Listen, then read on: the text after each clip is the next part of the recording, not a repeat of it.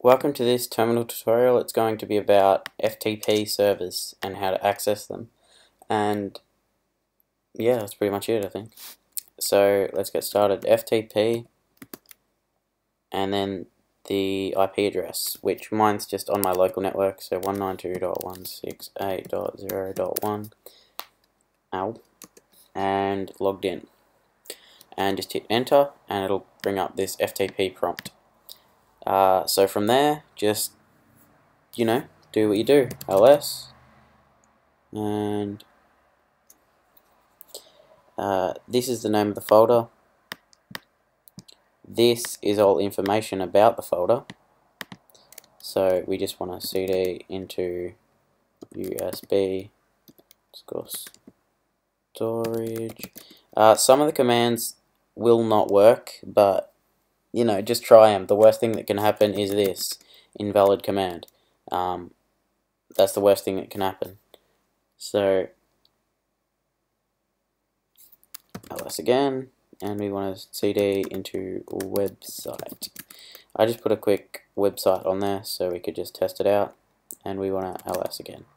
So we've got these folders and files. So we want to, let's say we wanted to get this and bring it to our computer. We want to get index.html. But first we need to make sure we're in the right direction on our computer. So you want to local change directory and then where you want to be. So home/desktop. Local directory now is users/no-one-backbook/desktop. That's where I want to be. And I want to get index.html from the FTP server. And it's just popped up here on the desktop. Let's drag it across so you can see it. And yeah, so to remove a file off the FTP, so we'll ls now, and we want to mdelete index.html. Yes. Okay, so now if we ls, it's gone. So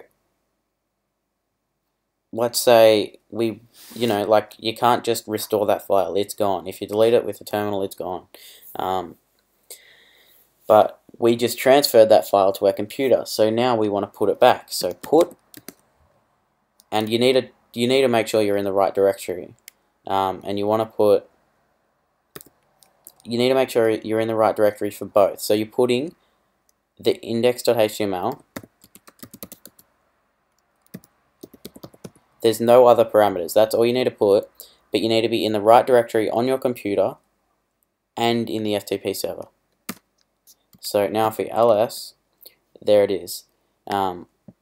It gets confusing because some of the commands are different in both, because you need to be able to do both at the same time. The best way, so to quit, you just type quit. And the best way to get more information about it is just go to the man page. So man FTP. There's so many different settings and things you can do with it. They're just the basics. Yeah, so thanks for watching. Please like and subscribe.